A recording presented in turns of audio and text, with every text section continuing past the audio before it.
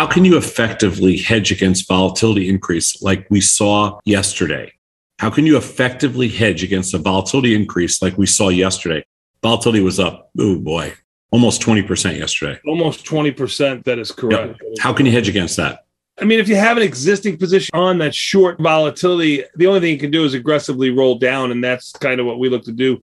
Don't get hurt, or at least mitigate the delta risk as opposed to having the volatility risk. You can't do anything if you already have an existing position about the volatility. A position sizing on entry, I mean, everything you do is on entry. Yeah. How do you effectively hedge against volatility increase like you saw on Thursday?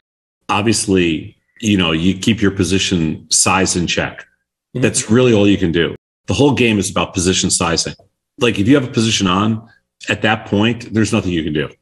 How can you effectively hedge against volatility increase like we saw yesterday? It's really hard. Just like on the day before when they killed volatility, you reap that benefit, right? Yeah, like that's the game you play.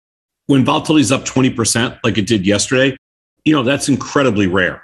Mm-hmm. So you don't have to hedge against a 20% move. I mean, sometimes you hedge against a 2, 3, 4% move, but you're rarely hedging against a 20% move. That was just yesterday. Yep. So nothing you can do, just keep your sizes small.